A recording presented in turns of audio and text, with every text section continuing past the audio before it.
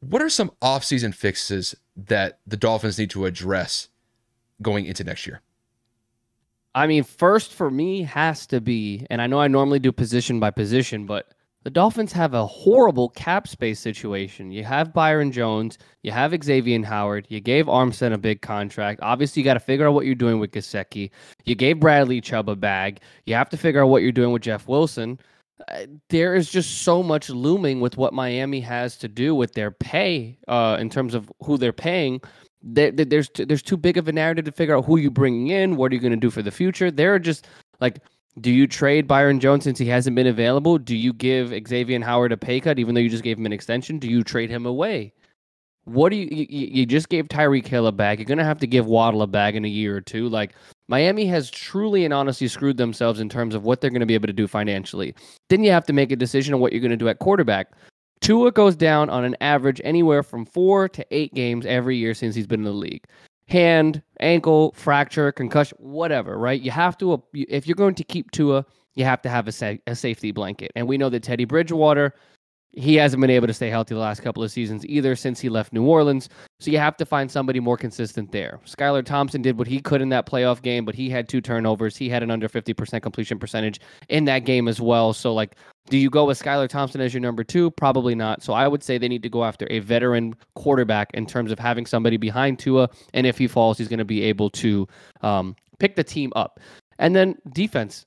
I mean, at the end of the day, the Dolphins, even though they were middle of the pack in terms of pass rush and sacking the quarterback, they could not get it going whatsoever on the defensive side of the ball. They went on like a 6-game losing streak to close out the year, 5-game losing streak, whatever it was. They couldn't stop opposing offenses. They couldn't stop the run. It became kind of a repetitive reoccurrence week in and week out. Did Xavier Howard have some good plays? Yeah, a couple. Did some safeties have some good plays? A couple. But nothing that's going to say, we need to stop. They went and got to stop. Did they do that in the playoffs when it mattered the most? Yes, they forced a lot of turnovers against Josh Allen. But when it comes to total defense, the Dolphins have a lot of places that they need to simply improve upon. Again, you're going to need depth at the corner position. If you trade Byron Jones, you're going to need some depth at the safety spot. You're going to need some better pass rushers that are going to be able to get to the quarterback when Chubb is not available or having an off day. I know that Wilkins has some good games here and again, but for the sake of the argument, you're just going to need depth. Second, third level guys are going to be able to get at the quarterback, pin your ears back, and do something. Offensively, you have Tua when healthy, which is just a looming question mark. You have Hill. You have Waddle. If Wilson resigns, you have freaking Raheem Mostert. You have a talented, studded offense. And when Armstead is healthy, you have a good left tackle, which is pivotal in this league. But since Tua's left-handed, in this case, it would be a right tackle that you're going to need.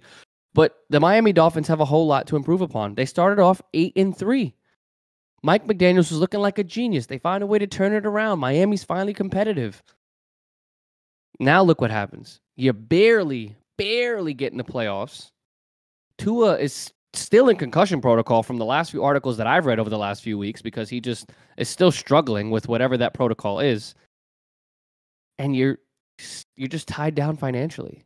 So for me, it's got to be figure out what you're doing with your cap space, figure out what you're going to do with personnel there. Got to add some quarterback depth, and then defensively, you got to make a decision on what you're going to do with Byron Jones and figure out what you're going to do in terms of adding some player personnel at that second level or even at that first level within the pass rush and that linebacker, that first front seven. Let's make definitive decisions on what we're going to do there so that they can drop back into coverage if need be, but at the same time, if they need to go get the quarterback, they can do it as well. Yeah, but it's kind of weird when we look at the Dolphins because they got off to such a great start. And then they just completely faltered in the second half of the year. And obviously, Tua going through his concussions, that didn't help. And it just sort of set the entire season on a tailspin, especially on the second half. Now, granted, they did make the playoffs, but, I mean, battered and bruised going into that Bills wildcard game, that was an understatement. It seemed that they were just battered at the worst position at that quarterback spot. Now, granted, they damn near won that game, but who's to say? Had Tua been in that game, had he been healthy, maybe he could have led that team to an upset win over Buffalo. But when it comes to the offseason fixes this year, Kev, I think the one thing that we have to kind of consider with the Dolphins is that they still are a relatively young team. Across the board, there are some veterans on this team, but I think that there's a lot of potential with this team over the next, I don't know, 3 to 5 years. I think it'd be safe to say. And, I guess if I had to really kind of point to one area where I think there needs to be some improvement this offseason, and when I say improvements, this is something that I think that could be improved upon over the next couple of years or so, is I just think that the coaching decisions had to be a little bit refined here. Because, look, when it comes to Mike McDaniel, this was his first year as a head coach in the NFL. Obviously, he had some great success in San Francisco. He comes over to Miami. And there were points even throughout the games last year where sometimes you would get a camera angle where he's talking to some of the offensive player personnel. It could have even been Tua. There was one video I saw in particular where I think he's talking to Tua, and he said that he had screwed up in some sort of play call or some sort of decision that he was making in game. And look, when it comes to Mike McDaniel is one of the youngest head coaches in NFL history. Mistakes are just going to come with the territory with somebody who's not even in their 40s or 50s. So he's still learning. He's still going through that process of trying to become a better head coach.